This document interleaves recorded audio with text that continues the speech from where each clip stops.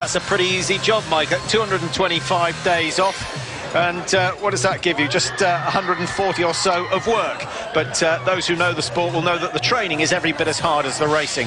And the temperatures today might emphasise that. It's -6 here in Sweden. I think 2 years ago it was about -26, and they still race. So it's relatively warm.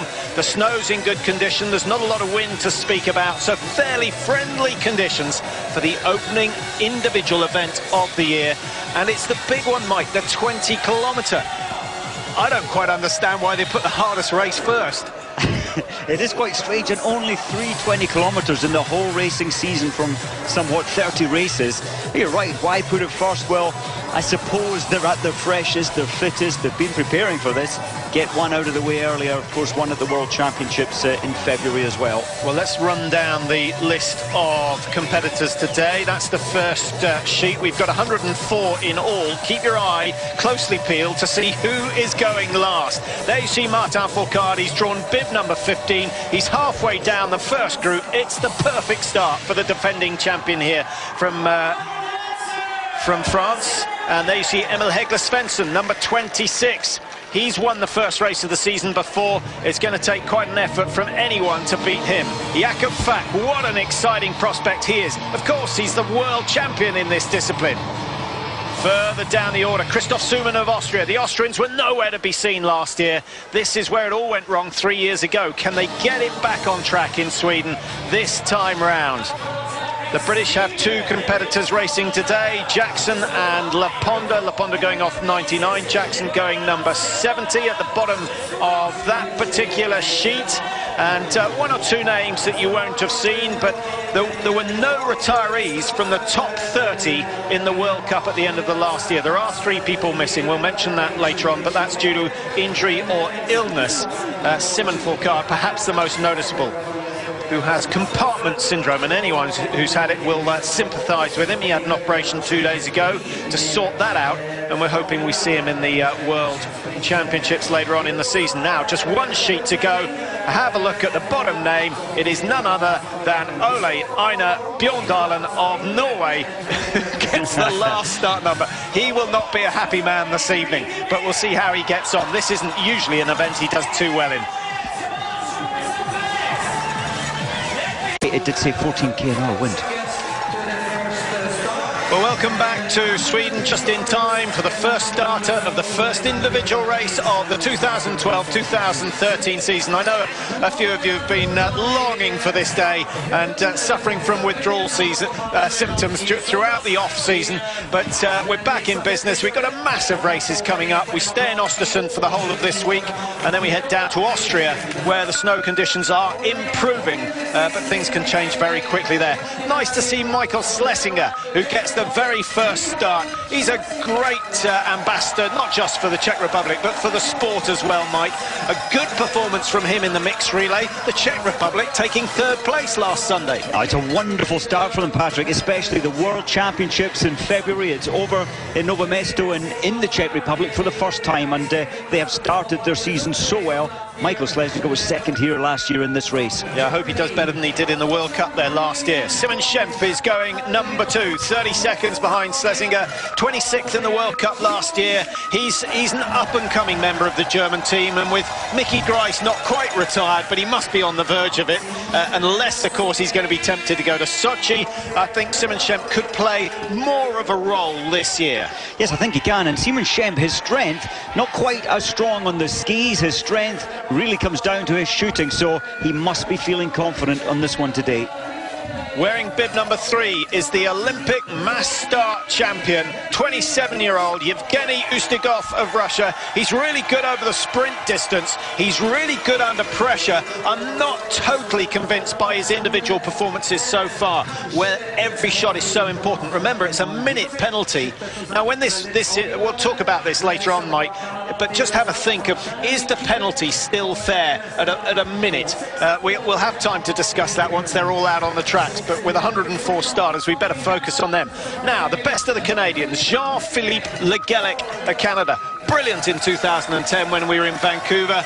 he's faded a little since then. Well, he has, and what he did in Vancouver, you mentioned that, 8th in the sprint race there. He was only brought in for 2 races, and of course this race actually last year was one of his best in 14th position, but he did have three races in the top 15. Well, the Russian fans are here, the Swedish fans are here as well, as you would expect. They haven't had to travel too far as we watch Dmitry Malishko of Russia start. That's the second Russian going in group number 1. We got 3 Russians in group 1 because Anton CHEPELIN will start number 22. What does that tell us about the conditions? Well, certainly, and when you look, of course, Svensson's there at the front. Lars Berger, we know that he can ski fast. I've heard his shooting is much calmer this season, so certainly most of the coaches opting for the earlier start position. Kari Koiv of Estonia, 29 now. He comes from Elva. Some of you may have been there. I can't claim to have done.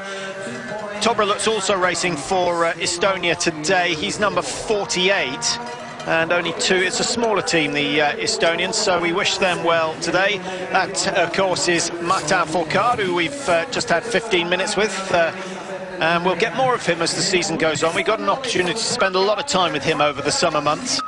Now, Sergey Novikov, one of the older members, the Olympic individual champion. He didn't win it by skiing extremely fast. He won it by shooting the perfect 20. Yes, and the shooting, Novikov is always going to shoot.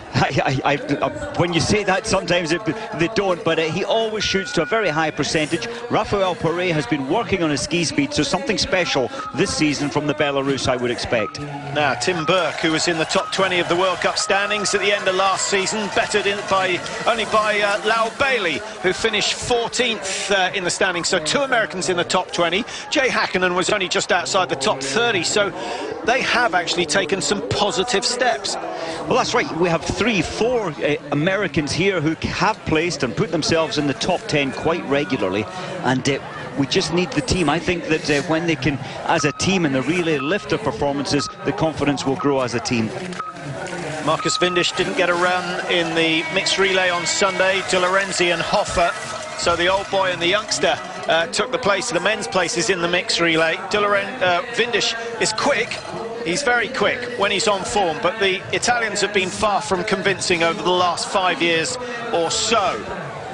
Clement Bauer, one of the most exciting biathletes here.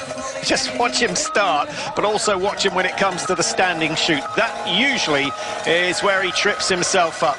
It's a somewhat unique technique. It is. He is such a talent. They took him to the Olympic Games when he was 19-year-old, and they said, well, this man is something special, and I really think Clement Bauer is. I've never seen him start as slowly as this. So is he focusing purely on the shooting today? Well, let's hope so.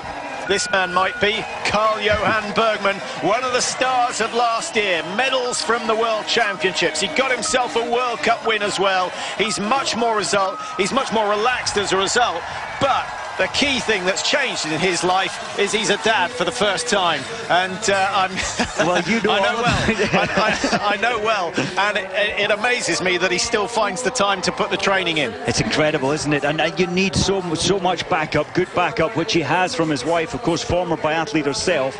And talking to him in October on the glacier, he is so motivated again. He says there's no pressure. He's achieved what he's wanted. Now he's loving it. Andrej Moravec from the Czech Republic.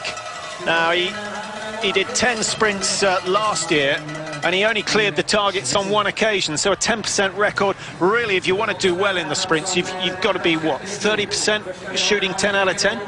You have to be, yeah. Now, if not, you can only get by with missing 1 target. Really, Moravec is about 15-20 seconds off the fastest over the sprint distance. Now, here's a man I want to shoot clear today because I want to see what his potential is. He was a little careless. Did you get his shooting record from last season? It's 85%, I think. I haven't got that officially. I will try and dig through the paperwork I have here. But Hoffer, he certainly improved on his shooting last season by so much, but it slowed his skiing time down. Yeah, Yeah, it's a difficult one, isn't it? And that, of course, is the dilemma with biathlon as a whole. Ski as fast as you can, you're not going to hit the targets, but if you ski too slowly, you're not going to win even if you do hit the target. So it's finding the balance. Schlesinger is a man that has certainly mastered it over the years. We saw him on brilliant form way back in 2007. And he had some very good races last year, but a really disappointing visit to his home resort in Novo Mesto, where nothing went right. But I hope he's got his confidence back.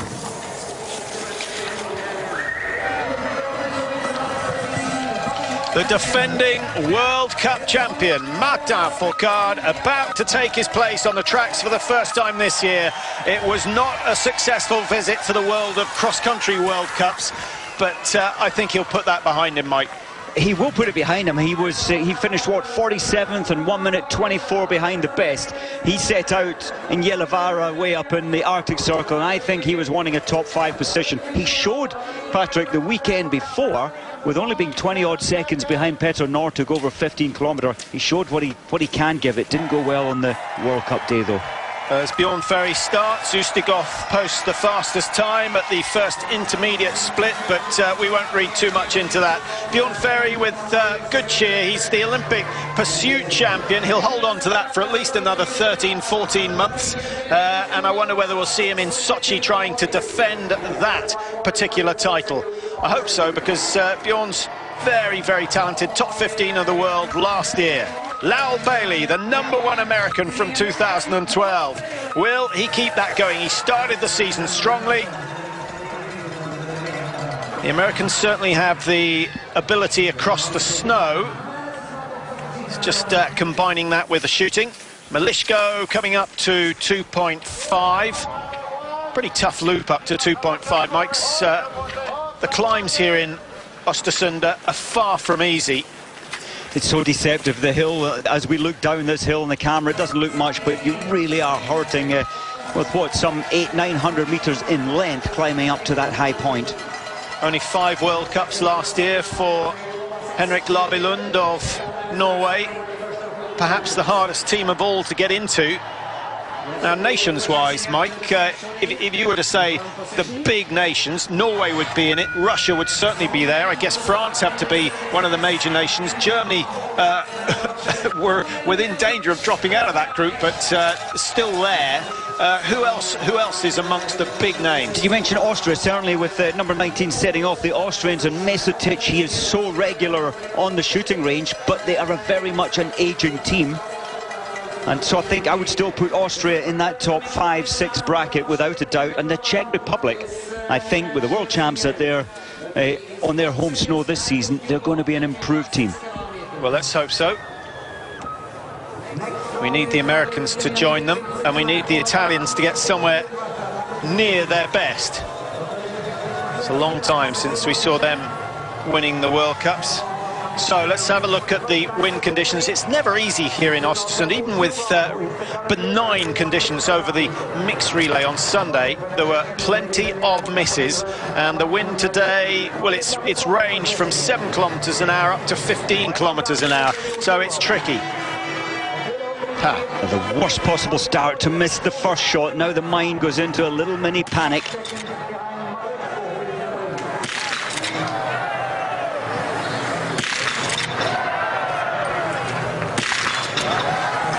Little lapse of concentration maybe from Michael on that first shot. I almost sensed he was being too careful. When you break your routines to try and be too careful, your pulse or your timing goes a little out. So I think he was just trying to be so careful. Well, as we watch Schemp shoot, maybe this is the time to have the discussion about the penalty. It's a 1 minute added for every shot missed. Now, in the old days, Mike, when it used to take an hour to get round the 20 kilometres, 1 minute added was well, less than 2% of the total time. Nowadays they can get round the loop in 45 minutes to 50. It's a much harsher penalty. It is. I think today's track they'll be struggling to get under, what, 52 minutes. So it's a fair reflection today, but I get your point. But I still like it. I think that, because it changes what we normally see in the sprint and the pursuit, they shoot rapid fire. Today is a different mindset, and I love seeing that aspect of the biathlete. Some can control it, a lot can't. Now, the Russians, who we mentioned last weekend, been down in Australia doing some summer training and certainly racing well, certainly showing. Have a look at the race results down there.